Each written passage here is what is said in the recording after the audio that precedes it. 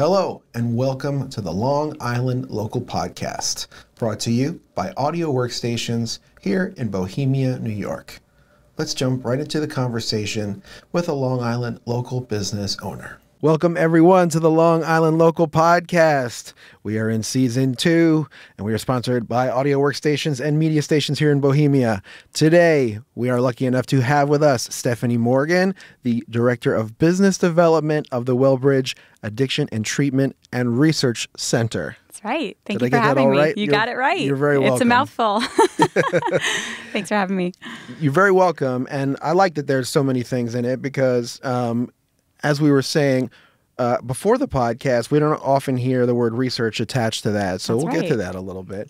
But first, why don't you tell me how you came to be working with Wellbridge, and maybe back up a little bit and tell me what you were doing just before that and how the transition happened. Yeah, and I'm happy you asked because that's part of my favorite story. So right before working at Wellbridge, I was actually at Brightview Senior Living. They're pretty new to Long Island, but it is assisted living, dementia care, and independent living for seniors. It was the new center on Long Island. However, they have about 50 going along the East Coast. Okay. And I do find myself a lot of times starting with, really new brands, new businesses, and I love that. I like building brands and getting things off the ground. And one of the things I liked about it was it's very individualized care for these seniors. Everybody gets an assessment when they come in. They get the appropriate medical placement for them, and everything's very individualized. And I started that role just, in the midst of the pandemic, actually, June of 2020. Interesting time to start somewhere. Working with seniors. Yeah. So, it was not new in the sense of I was doing admissions and marketing and sales, and that's not new, but working with that population was new. Okay. And I loved it. I loved getting to know the seniors. Actually, the dementia residents were my favorite, and I learned a lot of skills working with them. However, during that time period, as we all know, what they were going through was very difficult to take part in every day because I got to go home at the end of each day and see my kids and come back, and they really weren't able to have those freedoms, and it was very difficult. It had a big effect on visitation ability. Yes. So basically they were there under normal circumstances. They would be getting family visiting them a lot, but all of a sudden that's prohibited. Right. Yeah. That's extra hard. It's very hard. And, everybody's hands were tied. We didn't know what was going on. There's no blame to be placed at this point in time on anybody, but it can mess with your psyche a little bit when it's ongoing and they're asking you questions and the family's asking you questions. And at that point, I felt like I really needed to find a different focus because I was suffering myself with my mental health. And so, in that time period, I was sort of looking at what was available, and I came across this job description for pretty much what they were looking for was community relations for an addiction treatment center. It was new, also opened in 2020 in the midst of the pandemic. And at that point I said, well, here's a thing where I could get involved and actually help people. And what we all know what's going on with post-pandemic times, if we can say post-pandemic, mental health. We'll do a knock on wood for the post part. Knock on wood, for sure. And addiction, it's just skyrocketing. And I thought, this is funny because I actually studied social work and I studied to be a drug counselor in my bachelor's or my undergraduate. And, I was at Cortland State in my senior year, and for my internship, I went into Dryden, which is just outside Cortland in upstate New York. It's a very poverty-stricken area, and I was working in the elementary school with the social worker. And again, we were doing home visits to families that were just struggling, children under the care of really parents that probably shouldn't have had, care of those children. There's so much red tape, and it was just, again, day in and day out of just very difficult situations. And at that point, I was young, I was naive, I felt like, how can I go home? How can I do this as a career? Go home at the end of each day and know what they're going through and be able to sleep and come back and do it all over again. It just really felt like seeing myself doing that and as a future was daunting. And I sort of was dealing with mental health issues as well with my mother at that time. So I felt, you know what? I'm going to run away from this degree. I'm not equipped to be a therapist or a counselor or help people. So I ended up going into hospitality, and I was doing marketing, and I did all these different things. Was working in New York City at different amazing restaurants. But, I love that industry, but there's just a component missing. Like, I know I was meant to help people, but if you're not able to step back and view mental illness and addiction as a disease that's able to be treated, you're really not looking at it the right way, and you're never going to be able to help the way you need to.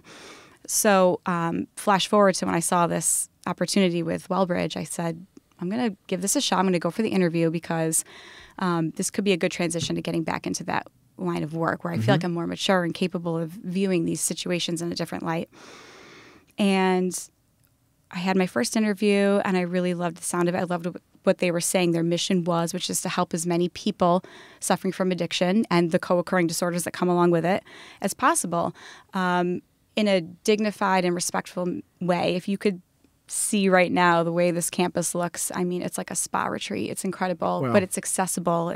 We're under all commercial insurances. We take NISHIP. We're working on getting Emblem Health, and those contracts are just growing. So it's not just a private pay model where only wealthy people can Right. And that's typically afford. what I think of when I think of a very nice rehab. I think that's probably something that's very expensive that only very rich people can afford. Yeah. And so if you guys are able to make that accessible to pretty much anybody under insurance, that's I think a really big step forward in that industry. 100%. And it might have started out as that being the thought, private pay, targeting demographics in New York City to come out and get this. But then they, I think, realized, wow, we're not really reaching as many people. And that's when the pandemic occurred, and we started seeing, wow, so many people are suffering. I think everybody's touched by addiction or mental health issues. Sure. So on my second interview, I really knew that this was going to be the job for me because I got to sit down with the owner, Andy Drazen, who didn't come from this industry either. He was a New York City businessman, and in his childhood lost his mother to what he would later find out was alcoholism. Him and his brother were not told that at the time. I don't know from the sound of the story that they properly were able to mourn, because back then people didn't talk about mental health the way we do now. Yeah. And they later found out that is what she passed from. He retired. He was volunteering time in emergency rooms in hospitals and seeing that sort of revolving door of people who were, coming in for a quick detox. And of course, people are waiting and they need beds. So they're like, get these people out of here. Yeah. And that's the term. These people, get them out of here. Right. And that's the stigma that we at Wellbridge are really trying to, work to break down. But there's no direction. Maybe you're getting a referral to go somewhere, but who's overseeing that they are? And sure enough, they're back the next day or two. Yeah, it's a short-term sort of based solution or treatment, and it ends up feeling maybe like a whack-a-mole type problem where the same issue pops back up again and again. Yeah, exactly, 100%. So I'm sitting with Andy, and he's asking what my story is, and sometimes we feel a little uncertain because I'm not, I didn't pursue my studies. I don't have any credentials the way some of my coworkers do. And he's like, what's your connection to the folks that are going to be, coming here and admitting here? And so I sat there and I told him the story of my own mother who is diagnosed bipolar. I wasn't privy to that until, being a young adult. And when she's in the throes of those manic states, she does suffer from substance abuse disorder. So it's been a roller coaster with her. And he was so interested in hearing my story. And he said, I'm so happy you told me that. Thank you for sharing. He said, the biggest value we want to incorporate here is empathy and understanding.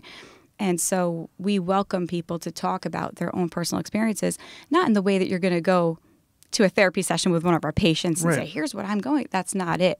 But when they know that you've been there before and you've maybe walked in their shoes, or their family members know you've walked in their shoes, there's just this understanding and community that really is so conducive to recovery.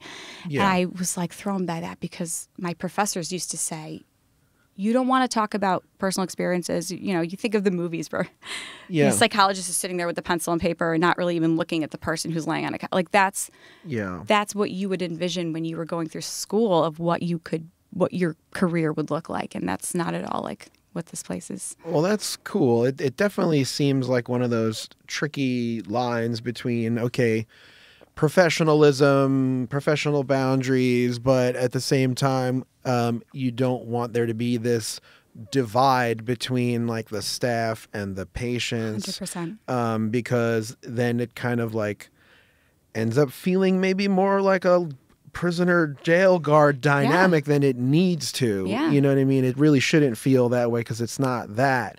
But if there is this like, you know, no relating to somebody personally, then it ends up feeling like there's this big divide. Yeah, exactly. And it could even be unspoken. You know, we have peer recovery advocates that work. One of my coworkers who covers the city, he is in recovery for about, I think it's between 7 or 9 years. And he is our most effective when it comes to communicating with our patients who are in crisis, who call us. And there's that narrow window where someone's calling and saying, I got to get somewhere. I need help right now.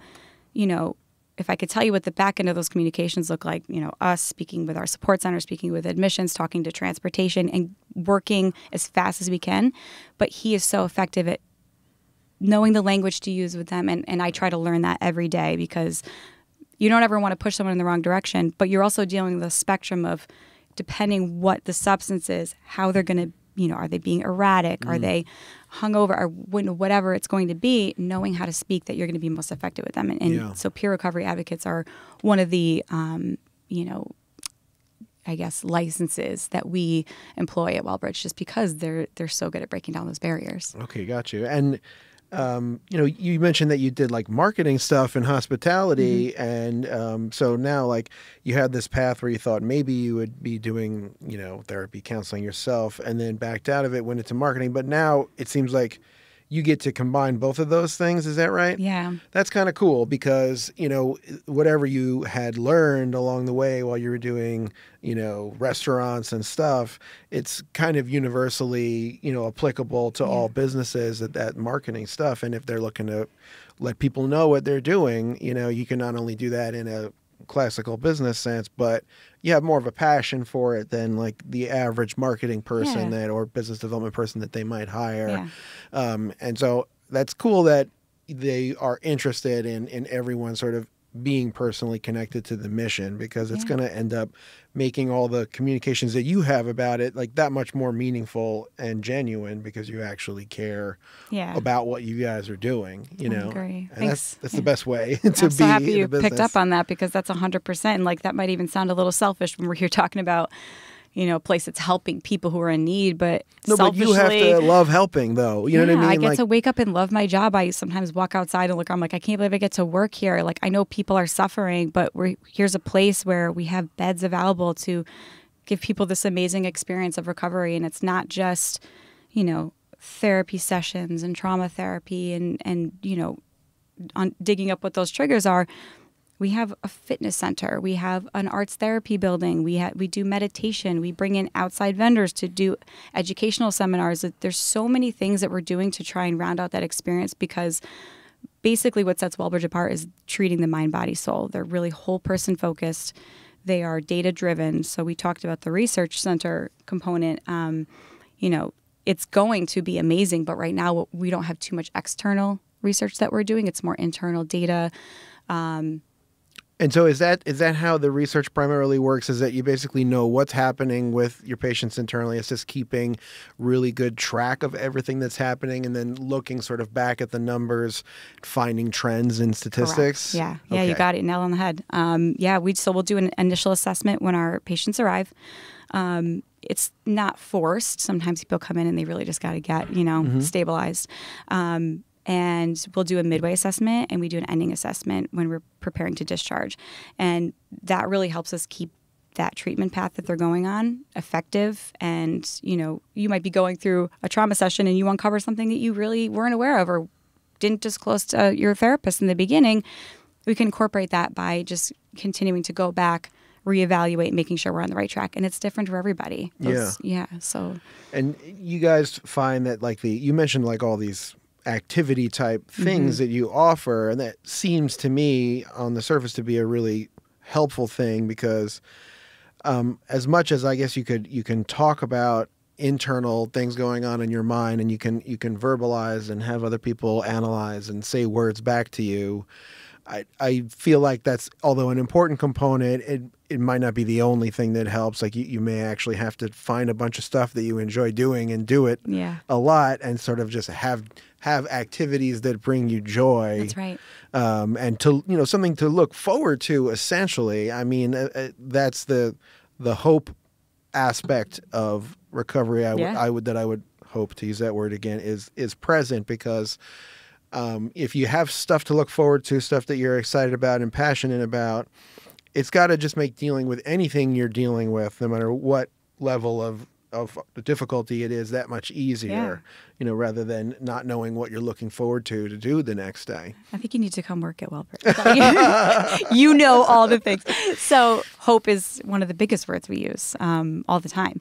But yeah, it's, we talk about the research side. So Wellbridge really is founded on evidence-based practices. So there's a whole body of knowledge and studies and all these things that are known about addiction, but it's ongoing and it's changing. So I think an example would be how the use of alcohol since the pandemic has skyrocketed. I'd say 80% maybe is of the patients are coming in is alcohol.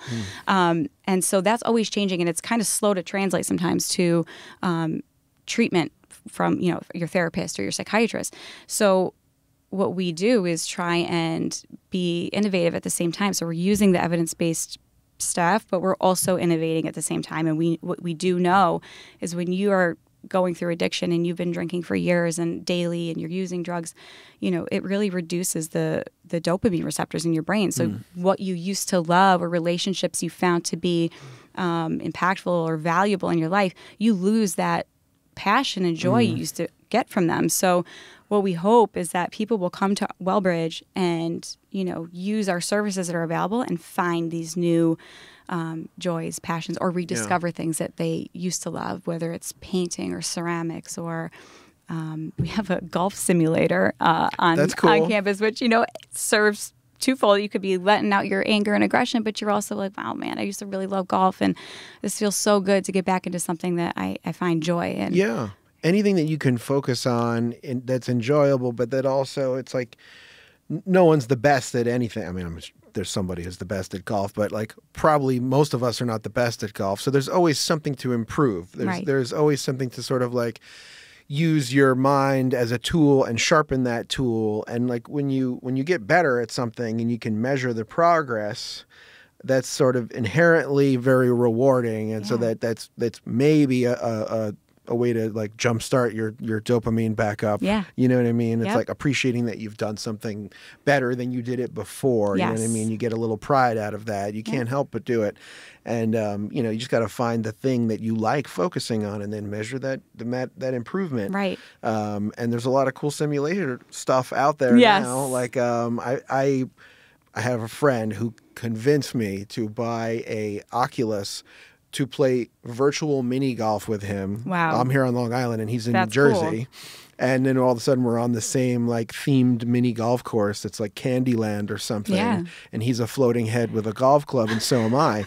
You know what I mean? But we have a conversation kind of like we're on the phone or FaceTime, only I'm looking at his funny avatar. Yeah. But it's loads of fun. And I didn't even like golf that much. And then I started liking it more. And then I ended up buying like a little mini golf set here for the studio. That's so cool. Well, if you could be in Candyland and play golf, I mean, it's pretty fantastical. You can also fly around the mini golf course. It's really amazing. Yeah. One of the backdrops had like stars and a moon, and we got interested to see if we could fly to the stars in the little backdrop. And it was very weird. Wow. But it took a while. But we kept going until we got to the little star in the backdrop. My son was at a play date and I went to pick him up and his friend had gotten an Oculus set and he was like, Mom, you got to try this. And I was like, I'm good. I don't know that I want to know, like, there could be like something way better than reality because it might get a little like talk about addictions. That could be something that we see down the road. That's very true. I can imagine that. I kind of have a personal tolerance for just, at least with the current technology, with how long I want to physically feel the headset on me. Yeah. And I get sort of annoyed with having a thing on my face after 45 minutes tops. That's you know good what to I know. mean? That's good to know. Yeah. But it's also a way to motivate me to exercise. So I bought Beat Saber which is slicing at objects to the beat of music. Wow. Okay, but they make you bend Like Fruit down, Ninja. kind of like Fruit Yeah. Ninja, but like they make you bend down and stand up to avoid hitting objects. Oh, physical activity. So it forces you to do physical activity. So I have to squat and lunge and move, and I end up sweating a little bit. and the reward is fun. The reward is fun, and it's music, and there's like a rhythmic. I have a rhythmic pride, right? Like I play rhythm guitar. Yeah. I think I can hold a beat fairly well, so I want to be like really on beat with the slices of the It's saber. so interesting you just said that, because one of the things I wanted to mention and forgot was we do drum circles. We have cool. music therapy. I was going to ask you if you do music therapy. We do. Yeah. We have a really wonderful instructor he's a retired FDNY, and he is an amazing trauma therapist, but he runs our drum circles. And you know, it's funny, like they'll come in and kind of be really uncertain about what they're seeing. And they're like, this is crunchy. Like, what is this? And they leave laughing, talking about it. They're so engaged. And there's something about that rhythm, the way he described it, the therapist was saying it's almost innate. Like it's like a heartbeat that you heard for 10 months in like your mother's womb. And then, you know, Sure. you get back into that, and it just really brings you back. It's grounding, and that's the word we use to describe why we have our setup like this. It's down regulation.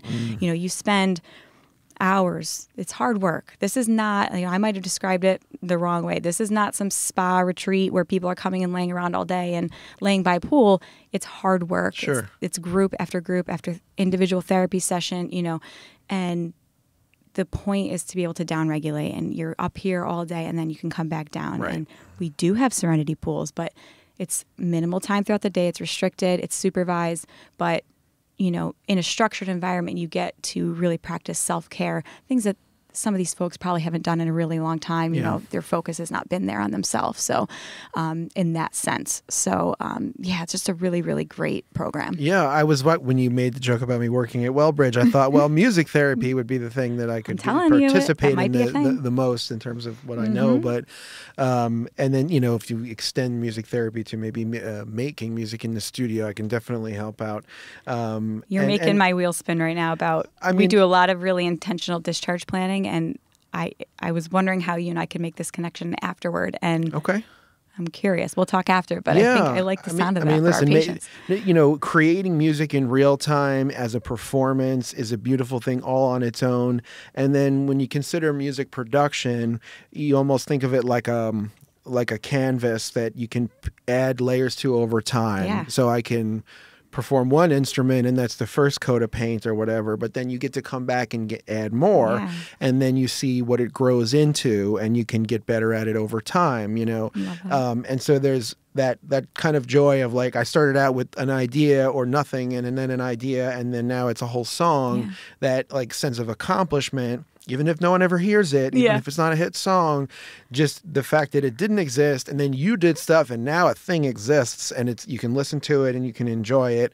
And if you have creative musical thoughts, you often feel like there's a thing in my head, I want to get it out. And successfully producing a song, the success part comes in listening to it and saying, this is what I had in my head, or something close enough to it that it makes me happy that it's now out. Like, wow, look what I produced here. Yeah. If I put my heart to it. Yeah. And so I was thinking of that. I experienced a drum circle once on a brief trip to San Francisco in the park. Sounds about right. Yeah. It just seemed like it was there all day and people just come and go. But you got me thinking about the tempo thing, and that's the amount of beats per minute that we measure, right? So if we measure 60 seconds and then how many individual beats occur if we're counting music. And it occurs to me that like when I'm going over in my head, what are the popular tempos in music? Like different genres typically utilize somewhere between 80 and 120 beats per minute. Okay. And that's actually pretty close to like the range of human heartbeats from like resting to excited. Right. You know what I mean? If you're a really good athlete, maybe it's going lower than 80. Yeah. And it should, and mine doesn't because I drink too much espresso. But, that's a cool parallel. Yeah. Like, you know, dance music is often at 120 because that's like your heartbeat when you're exercising. Yeah. You know what I mean? And then like hip hop is like 80 beats per minute because we're like chilling and nodding our head to the beat. Yeah. And then everything else is somewhere in the middle. pretty much. The you know what I mean? Vibrations. It's a whole new topic of conversation that people are.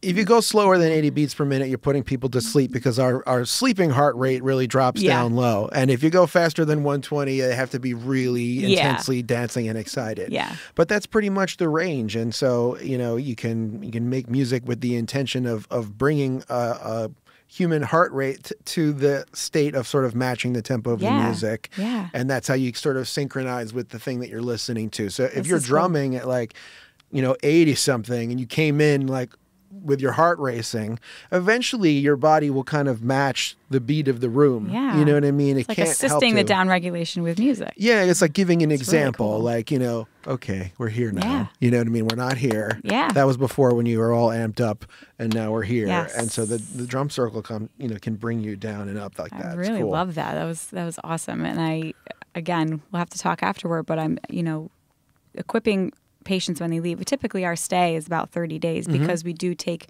commercial insurance. That's the most that they're usually going to cover. And of course, if people need to stay longer, there's that option to pay for that. But that's just how insurance works these days. Gotcha. But when they leave, we always want to make sure there's an aftercare plan because you have to have that. You have to have that structure. And we will follow through and not make sure that they're attending, but follow through and seeing how it's going. Yeah. Do you need assistance like finding something else? But it's not just therapy. We're not just sending people to outpatient centers. We want to equip them, vocational skills or stuff to do that's fun, housing, and helpful. Everybody's story is different. You may not have somewhere to go home to. So, but even stuff like this where you're replacing those gaps now with passions and joys that are healthy outlets. Things that are creative and productive. They can be work related or work adjacent or, whatever it may be. But, listen, I've been sort of infatuated with the world of music production and audio recording technology. And I've recently learned more about video, but most of my career is just being super obsessed with making a record that sounds so good that people will listen to it for years and years. Because, when I was a kid and a teenager, I would fall in love with records and I listened to them over and over again.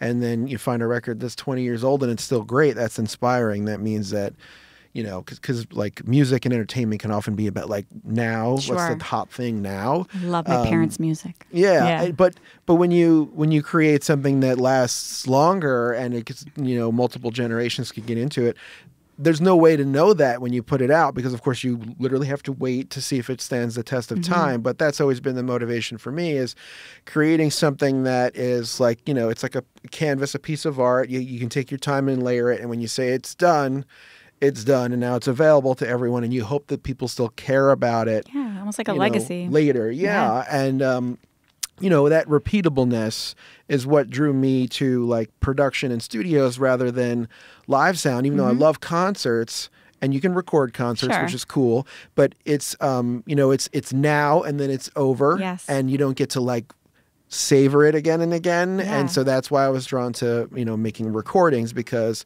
they're meant to be repeated again and again. Because they're that good. And reused. You want to make it so good that it's the ultimate definitive version of something. And that's, it's like a sculpture or something. It can take a while sometimes. You see it in your head and you're like, no, it's not quite there yet. I have to do more to it. Sometimes you need another person to come around and say, stop, it's perfect. You're going crazy with it, but ultimately you finish at some point and you get to be proud of it. So I've been doing that particular form of creating things and being interested and proud of them for a while. And it's good for me. But there's so many different ways, you know what I mean? I'm so happy you have something you're so passionate about for Thank you. It's not a job for you. Basically. That's really cool. Yeah, and it's like therapy every day for you. That's great. I think so, but anyway, so okay, cool. So how many years have you been with Wellbridge now? I don't know if I asked you. Well, geez, not even a year. So they opened in 2020. I just started March of this year, so 8 months. Okay, so so they're new in general. They're new, and startups are tough. Yeah. Staffing is tough, not for reasons we need to get into right now, but things are just that, but we have made such strides in the past few months that like I can now, come out here and proudly just say we're actually in line with our mission. We're achieving goals. We have new leadership and new directors, a new medical director that has just totally streamlined and cleaned up. Like, there's things that happen. Sometimes you're out there selling this pipe dream and it's not really coming to fruition back, back at home. And, but what I love about Wellbridge is the constant innovation. So they hear our, feedback that we're hearing in the field from the patients, and they are always trying to improve. And I see it real time, which in past jobs, yes, it's been a reason to leave, because you're like, I can't be out there telling false hopes. Yeah. But I can actually say I'm working somewhere that actually really cares, and it's so great. And I wonder if being newer makes an organization more open to rapid improvement. In other words, like if some organization is established and they've managed to exist for a while, they may be fooled into thinking that everything's perfect. Yeah. And everything is rarely perfect in any organization or institution, so there's always room for improvement. I agree, but I think there's definitely more of a chance that they'll stop seeking out improvements actively if things function well enough. Why fix something that's not broken? Right. But, sometimes it may not be broken; it just may be horribly inefficient, and that's what I mean. Totally. Like from an engineering standpoint, like maybe you could make it work a lot better. Yeah. Wouldn't you want to do that? And so that's really good that when you guys sense something as a staff, you can say something about it and an improvement can be made. It's not like a system that's rigid, right? Because things that are too rigid often will crack, right? If you're flexible and you can adjust to what's going on, then you can bend, as needed and stay relevant. Agreed. And, actually, I don't think I mentioned this, but we are founded by Northwell. They're one of our founding partners. Okay. So Andy got started by himself. He spent 8 years, I think, trying to get through red tape with the town of Riverhead to get this place even, accepted, let alone built.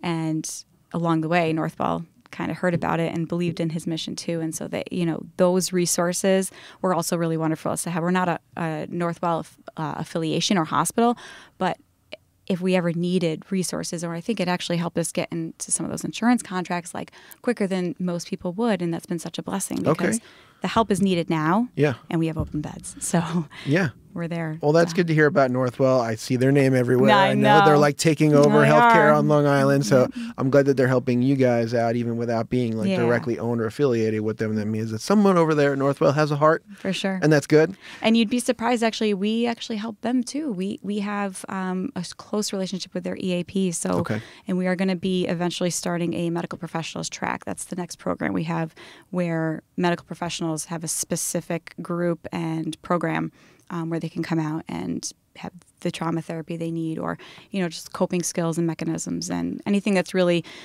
for those unique needs. And I'm super excited about that. Yeah, that sounds interesting. I imagine if you work in medical, you might be hesitant to like suddenly become a patient, right? Absolutely. You feel like you belong on the other side of it. Yeah, who's going to see me? Who's will I lose my license? Those are definitely irrational fears. And for one thing, it might help to just be in there with others who also work in that field, so you're not immediately not alone. So that's smart. Yeah. Okay, cool. All right. Well, this has been really awesome so far. I can't believe how fast time went. I know. I feel like we could totally keep going, but I know you have a phone call that you're going to take. So yeah, thank you. And I think we did get to a lot of really good information about what makes Wellbridge different. Thank you. Thanks for giving me the platform to talk about it. Absolutely. It was interesting to learn about, and I like that it is here. And by the way, for everyone, it's in Calverton. I don't think we said that, but that's where it's physically located here. And if I could just plug the phone number real quick, our support center is works right on our site, so we don't outsource anything. They're open 9 to 9, and we do admissions up until about 8:45. So it's 631-840-0762.